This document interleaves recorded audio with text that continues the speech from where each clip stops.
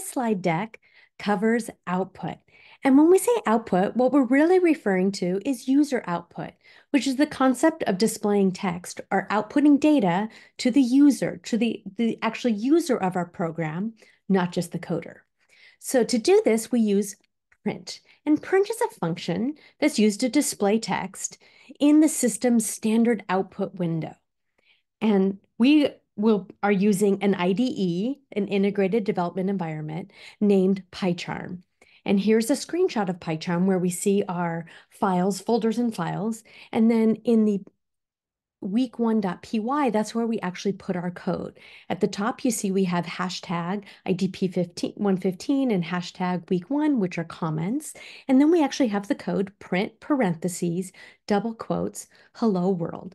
And that is, we are calling the print function to print the text, hello world. And it's going to be displayed down below in our output window, or when we run it, when we use that green arrow, which is like a play button, it actually calls the Python interpreter, which is built into PyCharm, and runs the code.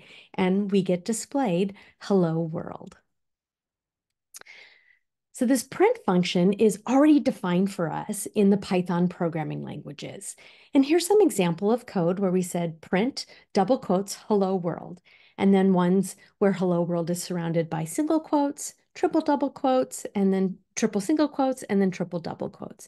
And the output all looks the same. It all says hello world without the quotes. Okay, so the quotes are not displayed in the output because we use the double quotes to define that we are a string that contains the letters that make up hello world. So this print, we are printing strings, and that's how text-based data is handled in Python, is with strings, or we can also call them str objects, str, because that's the official class, that's the official thing that's defined in PyCharm to create strings. And strings are text, and they're called strings because they are a string of characters.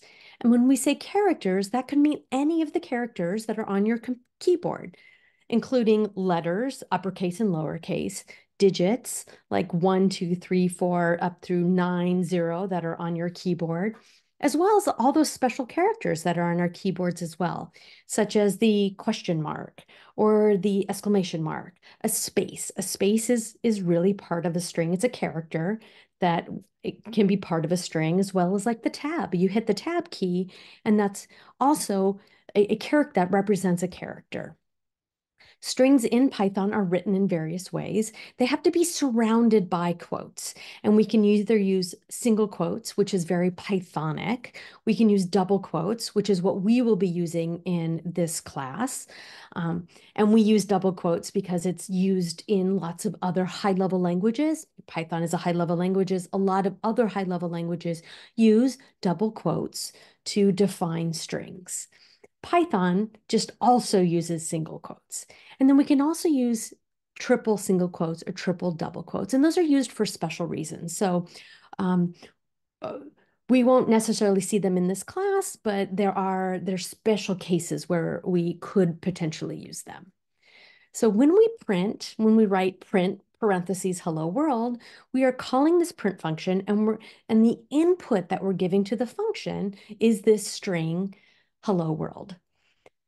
And what happens is it prints it on one line. Now, if we have multiple, notice how each one is on its own line. And here's an example where we say print first line. The first line gets printed, and then anything that comes next will be on that next line. So we say print first line. That means print that line and then go to that next line and wait for my next instruction. Our next instruction says print second line. So it prints the second line and then goes to the next line. You'll see here I put print without a string, so without any input to this function, but that's okay. What it does is it prints basically a blank line. It says, oh, I'm going to still go to the next line, where then I print my fourth line. If I tried to say something like print fifth line and notice there's no quotes around it, then what we get is an error, because the Python interpreter that's built into PyCharm goes and says, okay, you want me to print, but what is fifth? You haven't surrounded it by double quotes. I don't know what that is. If you had a variable named fifth, then it would say, okay, let me try to resolve that. But fifth space line, it doesn't know. We have not defined those, and so it doesn't know what that is, and you're going to get an error. So print is a function. In the definition of the function, it's saying here that you can give it lots of different objects to print. And when we refer to objects, again, we referred before to a string object. Objects are software objects. So we can print all kinds of different things, including strings, numbers like ints and floats. We could even print a Boolean and various other variables and other variable types that we're going to learn throughout the semester. Then we also have these options of adding sep and end, and we're going to get to that in a couple more slides.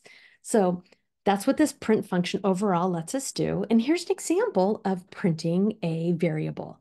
I create a variable named greeting. Greeting is the name or the identifier of the variable. We have given it the value good day using double quotes, which means the Python is going to say, oh, that means you're giving me a string. The value of it is good day. The type is a string. And then I'm going to print it. And so when we print a variable, what Python says is, oh, I'm going to go get the value of that variable and print that value. And that's exactly what's happening here is it's printing good day without any quotes. It's printing the value of the variable. The value is that it's a string. And just like we saw with hello world, there's no quotes around it. It just prints that value, which is good day. So I want to do some more examples using variables. We have a month equals January. Month is a variable. Its type is a string because we've given it the string double quotes January. Day equals 1. Day is a variable. It's an integer. It holds an integer because we gave it the digit 1. Without any decimal point means it's an int, not a float. Now we say print month, comma, day. So what happens here when we do that, it prints January space and then the digit 1. So it gets the value of month, which is January. It prints the value without quotes, and then it prints the value of day, which is 1. And notice that there's a space in between there. So we have separated this different information that we're giving to print, these different objects to print, the month variable, the day variable. We've separated with them with a comma. And that comma, that's how we separate different objects or different arguments that we are going to give to when we call the print function. Now, in the second print statement, we're saying the year starts on. So we're telling it to print a string, the year starts on, comma, then we're giving it month, the variable again, comma, day, the variable again. So we're giving it 3 pieces of information or 3 arguments. And print is going to go print that string, and then it's going to get the value of month and the value of day. And each of them, because of those commas, the comma after on, and the comma between month and day, it's going to give us a space in between them. That's the default value. That's what Python decided to do when they developed the language, is when you separate items, when we call print and we separate items with the comma, then we're automatically going to add a space in between them. Here's another example where we say person equals Katherine Johnson, area equals space programs, and we're calling print again with person, comma, then we're giving it a string, comma, and then another variable. And again, we're going to see that there is a space in between the value of person and the string contributed greatly to, and the value of area, the variable area. So each object that print is going to print is separated. So when we call print, we want to give it lots of different arguments to print. We separate them with a comma. And then the default behavior of print says, add a space. When I display it to the user, add a space between each object. Now, this is the default behavior. Don't worry, we can change this if we want to. So here's an example of where we're changing our SEP. We're going to start with changing our SEP, our separator.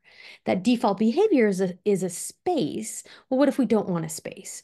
So here, again, I'm having two different variables, num1 and num2, and both of them are ints.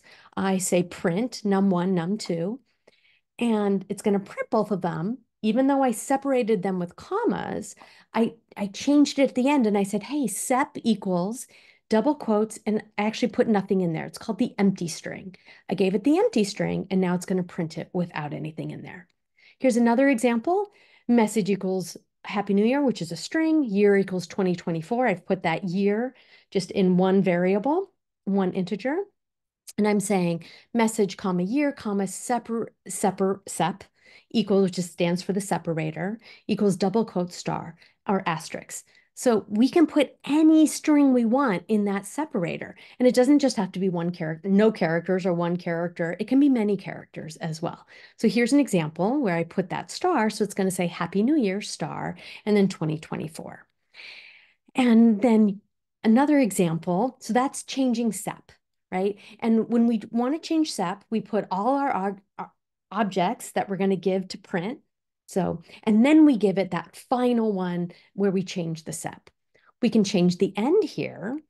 Here we're saying print hello, comma, end equals space. So the default is that new line. It says start on the next line.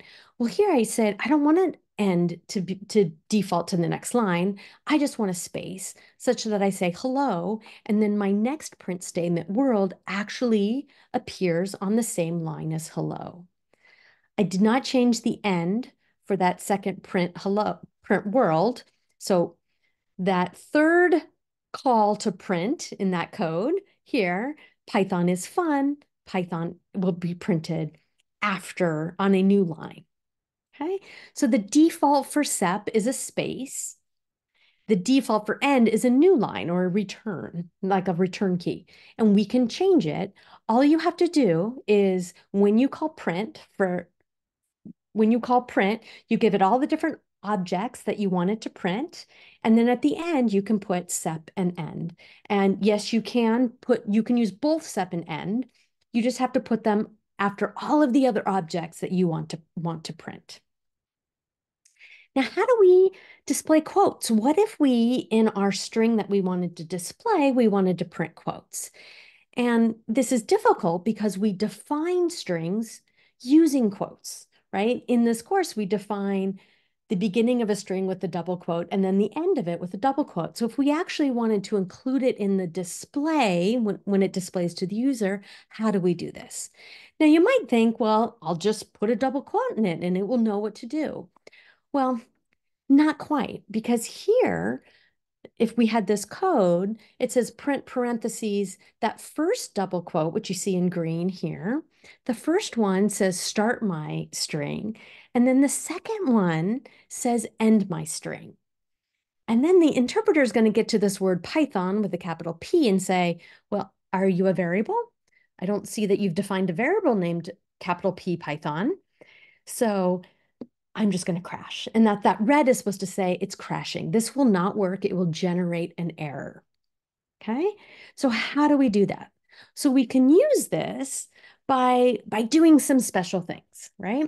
So if we're using double quotes to delimit or say this is how we start and stop our string, then what we can do here is use this backslash double quote. And this backslash, and you'll see that I've changed it to a different color, this orange color. It's special. It's called an escape character. It says that this first green starts the string. Then this backslash quote says, change the meaning. The backslash basically says, stop, change the meaning for that next character. So the next character, instead of it being the double quote to end the string, it says, no, I'm going to display that string. All of this, as you want to notice, is inside of a string. These escape characters go inside of a string. So now it will display correctly. It's going to display Python with double quotes around it is named after a comedy troupe. Remember, Python is named after Monty Python, the British comedy troupe, or specifically Monty Python's Flying Circus. Now, we could also use single quotes to change the string, and then we don't have to use these escape characters.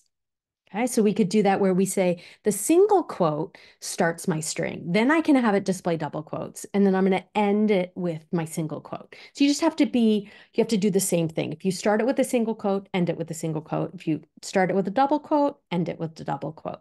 Okay. So this is how we can do this. Now, the problem comes, of course, when if you want to display something to the user and it's a combination of single and double quotes. So then you really do have to use escape characters. So here's an explanation of escape characters. They deviate or escape from the normal meaning, right? We are going to use this backslash. So one escape character is really made up of two characters, a backslash and another character. So backslash has a special meaning here. And remember, a backslash is different than a forward slash. A forward slash is going to mean something else to us in Python. We're here using a backslash, which is usually on your keyboard, kind of below your delete or right below your delete key or around your delete key. And this backslash says I'm escaping the normal meaning and I'm doing something special. Here's some common ones. So I've already taught you the double quote, the backslash double quote. We'll do a double quote. There's the backslash single quote, but there's some great ones that we like to use, which is backslash n, which says new line. So which is like basically give me that extra line. Like that return key, I want to add a new line. That's backslash n. There's also backslash t, which is tab. Backslash t means tab over. And then if we actually want to do a backslash, well, now backslash has its own meaning. So we have to do multiple. So if you want one backslash, you need two backslashes. If you want two backslashes, you actually need four backslashes. So here's some examples. I have two variables here, task one and task two. They're both strings. And I'm going to call print. I'm going to say first colon, and then that backslash T, as you see in orange, means tab. So it says, give me a tab. So give me tab over some spaces and then print task one. And then on the next line, the second line, print the word second, tab, and then print my task two. And what's going to happen is now those task one and task two are going to line up. Just like in like a word processor in Word or Google Docs, when you hit a tab and then they can all line up, that's exactly what happens here in Python. And here's an example where I'm using it to surround data or the display the data with a double quote such that I want to actually quote something. So here I have like a variable for author and then a quote of his. And I want to print the author. So I'm using the variable author. So it prints Mahatma Gandhi. And then I'm using comma and then a string. You see in green is my string said. I've got my backslash double quote to say I actually want to print a quote, and then that green double quote to end my string, comma, and then quote is my variable. And then starting another string, period, then double quote, and then a comma, and sep equals empty string. So I'm actually telling it to print all of this, and I'm changing my sep equals to the empty string such that I don't have a space here between my double quote and my M, and I don't want a space between my period and my double quote to end my quote, right? I don't want that. And so I've used my sep equals empty string and I've added my own space here after, before the S and after this comma, which is part of the string. Okay. So strings are objects. So in Python, strings are a special type of variable. They're called an object. When we create these variables, they're really objects.